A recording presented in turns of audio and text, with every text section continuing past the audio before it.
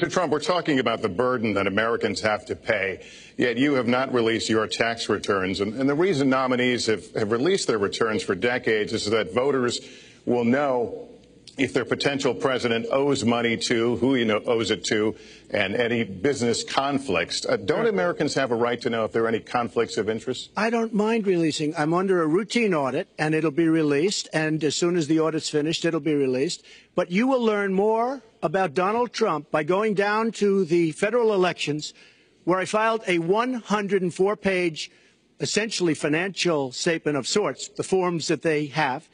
It shows income. In fact, the income, I just looked today, the income is filed at $694 million for this past year. $694 million.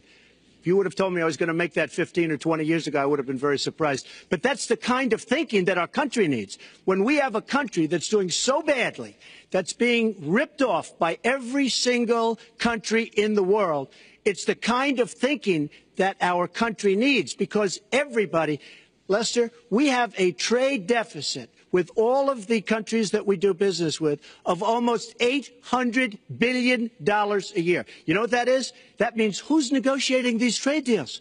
We have people that are political hacks negotiating our trade deals. The IRS says an audit of your taxes, you're perfectly free to release your taxes during an audit. And so the question, does the public's right to know outweigh your personal? Well, I told you, I will release them as soon as the audit. Look, I've been under audit almost for 15 years. I know a lot of wealthy people that have never been audited. I said, do you get audited? I get audited almost every year. And in a way, I should be complaining. I'm not even complaining. I don't mind it. It's almost become a way of life. I get audited by the IRS, but other people don't. I will say this. We have a situation in this country that has to be taken care of. I will release my tax returns against my lawyer's wishes when she releases her 33,000 emails that have been deleted. As soon as she releases them, I will release my tax returns. And that's against my lawyers. They say, don't do it. I will tell you this. No, in fact, watching shows, reading the papers, almost every lawyer says you don't release your returns until the audit's complete. When the audit's complete, I'll do it. But I would go against them if she releases her email. So it's negotiable? It's not negotiable. No, let her release the email. Why did she delete 33,000? Well, I'll let her ask that, but let me just admonish the audience one more time. There was an agreement. We did ask you to be silent, so it would be helpful for us. Secretary Clinton. Well, I think you've just seen another example of bait and switch here. For 40 years, everyone running for president has released their tax returns. You can go and see nearly, I think, 39, 40 years of our tax returns, but everyone has done it. We know the IRS has made clear there is no prohibition on releasing it when you're under audit. So you've got to ask yourself, why won't he release his tax returns? And I think there may be a couple of reasons. First, maybe he's not as rich as he says he is. Second, maybe he's not as charitable as he claims to be. Third, we don't know all of his business dealings, but we have been told through investigative reporting that he owes about $650 million to Wall Street and foreign banks. Or maybe he doesn't want the American people, all of you watching tonight, to know that he's paid nothing in federal taxes, because the only years that anybody's ever seen were a couple of years when he had to turn them over to state authorities when he was trying to get a casino license, and they showed he didn't pay any federal income tax. So if he's paid zero, that means zero for troops, zero for vets, zero for schools or health. And I think probably he's not all that enthusiastic about having the rest of our country see what the real reasons are, because it must be something really important, even terrible, that he's trying to hide. And the financial disclosure statement, they don't give you the tax rate. They don't give you all the details that tax returns would. And it just seems to me that this is something that the American people deserve to see. And I have no reason to believe that he's ever going to release his tax returns, because there's something he's hiding. And we'll guess. We'll keep guessing at what it might be that he's hiding.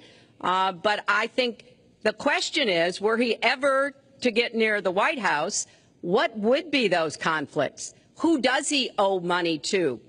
Well, he owes you the answers to that, and he should provide them. He also raised the issue of your emails. Do you want to respond to that? I do. You know, I made a mistake using a private email. That's for sure. And if I had to do it over again, I would obviously do it differently. But I'm not going to make any excuses. It was a mistake, and I take responsibility for that. Mr. Trump? That was more than a mistake. That was done purposely. Okay, that was not a mistake. That was done purposely. When you have your staff taking the Fifth Amendment, taking the Fifth, so they're not prosecuted. When you have the man that set up the illegal server taking the Fifth, I think it's disgraceful.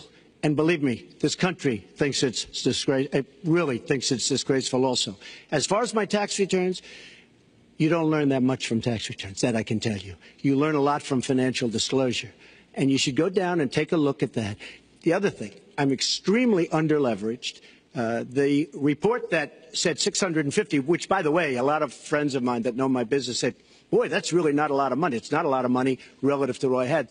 The buildings that were in question, they said in the same report, which was actually, it wasn't even a bad story, to be honest with you, but the buildings are worth $3.9 billion. And the 650 isn't even on that. But it's not 650. It's much less than that. But I could give you a list of banks. I would, if that would help you, I would give you a list of banks. These are very fine institutions, very fine banks. I could do that very quickly. I am very underleveraged. I have a great company. I have a tremendous income. And the reason I say that is not in a braggadocious way. It's because it's about time that this country had somebody running it that has an idea about money. When we have $20 trillion in debt and our country's a mess. You know, it's one thing to have $20 trillion in debt and our roads are good and our bridges are good and everything's in great shape. Our airports are like from a third world country. You land at LaGuardia, you land at Kennedy, you land at LAX, you land at Newark, and you come in from Dubai and Qatar and you see these incredible, you come in from China, you see these incredible airports and you land, we've become a third world country. So, the worst of all things has happened. We owe $20 trillion, and we're a mess. We haven't even started. And we've spent $6 trillion in the Middle East, according to a report that I just saw, whether it's 6 or 5, but it looks like it's 6. $6 trillion in the Middle East. We could have rebuilt our country twice. And it's really a shame. And it's politicians like Secretary Clinton that have caused this problem. Our country has tremendous problems.